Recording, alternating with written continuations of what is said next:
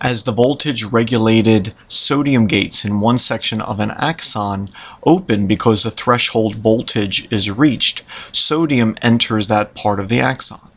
This sodium then moves outward and then depolarizes the next region of the axon. This region then crosses the threshold voltage, which causes its voltage-regulated sodium gates to open.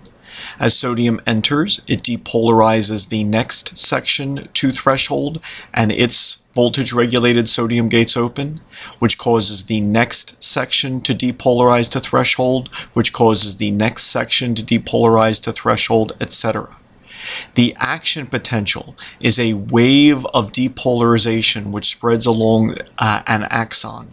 As voltage-regulated gates in one section open, this causes then the depolarization in the subsequent section, allowing the action potential to continue.